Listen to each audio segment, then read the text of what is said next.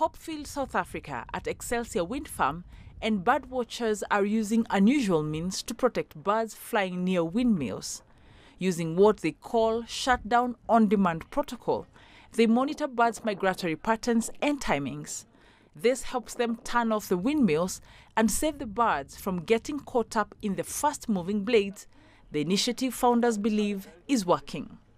And the outcome has been very positive, very successful in that we've reduced the impact, in other words, the fatalities for the blades, for those pattern blades by 80%.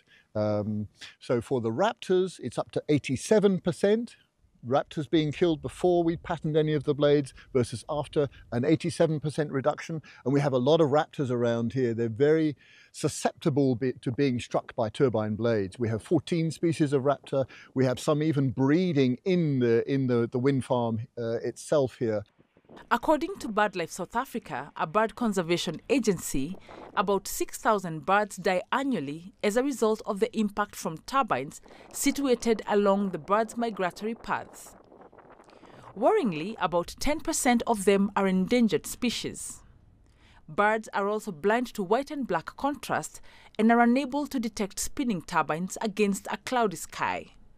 It's been successful, and now it seems like the South African Wind Energy Association, SOWIA, are actually very happy to take it forward. It's been shown, and there are at least 5 other farms around South Africa, operational farms, that now have red-striped blades. We don't know what their results are.